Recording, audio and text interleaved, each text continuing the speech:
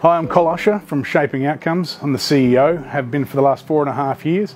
Shaping Outcomes is an early childhood intervention service that services children with developmental delays and disabilities from the ages of 0 to 9.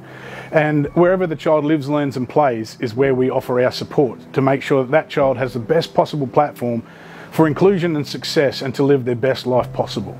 Shaping Outcomes has been part of the Tweed and Northern Rivers of New South Wales landscape for the last 43 years, servicing families and children into the thousands to make sure that those children have the best possible platform for inclusion and success and building the best life possible. So over the last 4 decades, Shaping Outcomes has forged a strong relationship, a strong working relationship with the Tweed Hospital.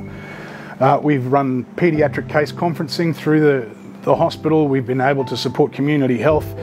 Recently, in the last 12 months, they've had over 4 or 5 families that community health have walked down the hill to our door because they were unable to provide services, and we picked up those services to be able to offer to those refugee children and those children in our communities that don't have funding to support what they need.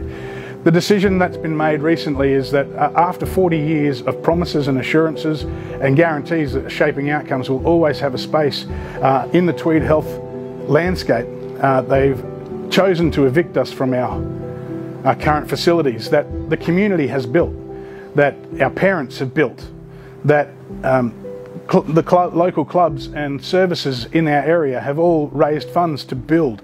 The location that we're on, we thought we owned. For the last 40 years we haven't paid any rent in this facility because we built it and the community built it. We received a letter 2 weeks ago that advised us that they are evicting us from our own facility and that they're not going to compensate us at all. It's a huge decision. We still want to work closely with the hospital. We understand that the hospital needs to move and things need to change.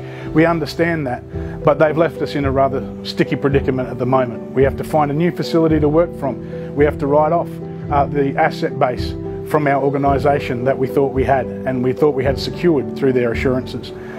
We will still maintain a strong working relationship with the hospital because it's not about a building, it's about the kids. It's about our families and it's about our community receiving the best support they can possibly receive to ensure that children with disability and developmental delays are engaged in our community and building a stronger community together.